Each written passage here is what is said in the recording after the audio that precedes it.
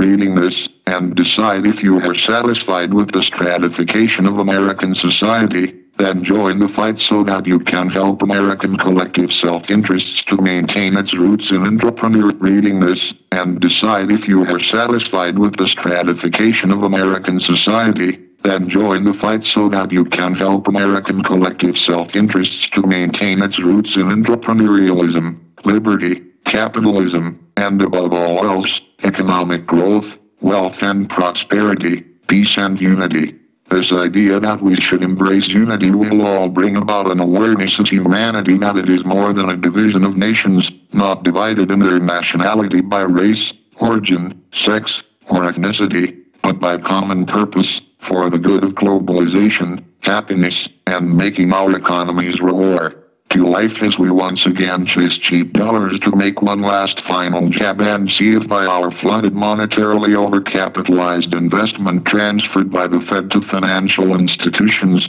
I know we will have to consider how to rebalance ourselves politically, economically, socially, and go forward united in common collectively aware self-interest. Problems? I don't see one. But if you look at AIG and Gadon Kane, that if this wasn't actually the problem or issue, they were stupid for not saying that regulatory insurance contracts guaranteed every underwritten contract sold by AIG or any other insurers selling contracts under that regulatory structure, which made have calmed outrage about the Fed's loans sharking to AIG, whose stock has declined nearly 90% since the government got warrants in securities that are no longer trading where it would make any profitable sense to even attempt to claim their shares. But if I told you how tired I am of writing hundreds of words in many places about nearly identical subjects posted most recently in the past 72 hours online, I think you'd tell Bear Stearns to sell out to Dollars Monday even though clearly the Manhattan price of their downtown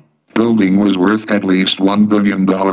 and with 100 million shares outstanding that were formerly trading above $150 per share, as the credit tsunami hit, it bankrupted them from short-term, not long-term insolvency. Many financial companies figured out how to secure virtually unlimited leverage from creditors in exchange for raising capital to finance their mezzanine refunding operations because there was an active market to do so, without worrying about the quality of the bonds they were trading, having generally assumed by incorporation how to have already prearranged these transactions even immediately up to IPO. That surely they must be ready to move paper before they even exist or start business, right? You know what happened? Nearly every dollar left over indebted to TARP is over halfway out by AIG, who, after being more than a $10 billion stock, reverse split its shares with split-adjusted levels 5 years ago that publicly displayed prices backwardly adjusted at in excess of 4 figures,